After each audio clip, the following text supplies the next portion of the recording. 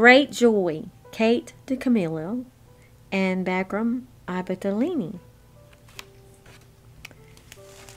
The week before Christmas, a monkey appeared on the corner of 5th and Vine. He was wearing a green vest and a red hat, and with him was a man, an organ grinder, who played music for the people on the street.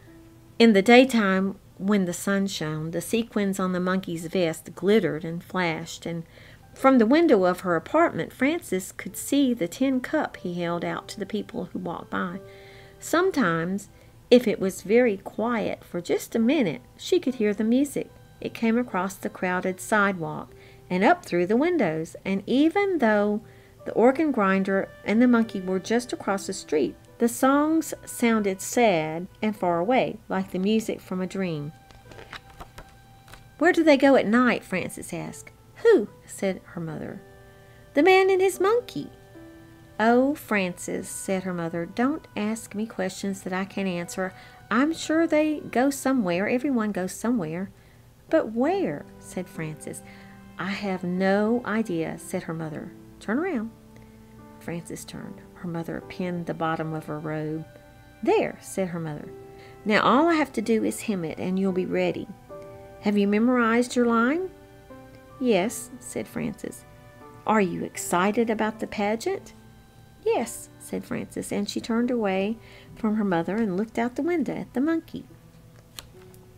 That night Frances made herself stay awake. She hummed songs and set her multiplication tables. She named the capitals of each state, St. Paul, Tallahassee, Harrisburg, one after the other.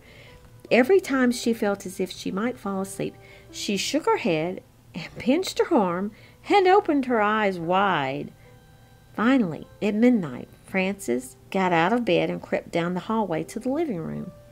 She looked down into the street. She saw the organ grinder, but where was the monkey? Her heart thumped, and then she saw him, tucked inside the man's overcoat, his small red hat still on his head. "Look at me," Frances whispered. "Look up here." It was the organ grinder who looked up. He took his cap from his head and raised it to her. "They sleep on the street," Frances said the next morning, "even when it snows." "Oh, Frances," said her mother, "maybe they could come for dinner." "No, they can't come for dinner," said her mother. "Why not?" "They're strangers, that's why. Eat your breakfast, Frances. You've got a big day ahead of you." All that day it snowed, but by evening, in time for the pageant, the sky cleared. The snow was so deep that Frances had to wear her boots for the walk to the church. The organ grinder and the monkey were still on their corner.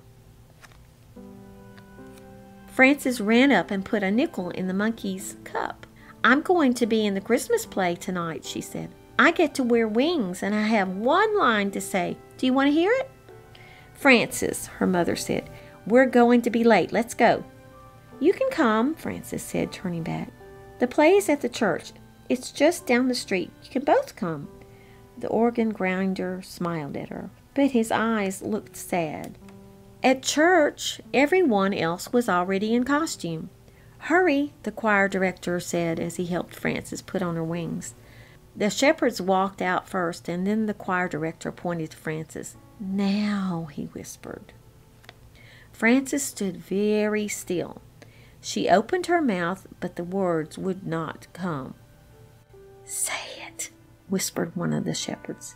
"Say it," hissed an angel who did not have any lines of her own. The camel, which was really two people, swayed nervously back and forth, but Frances could not speak.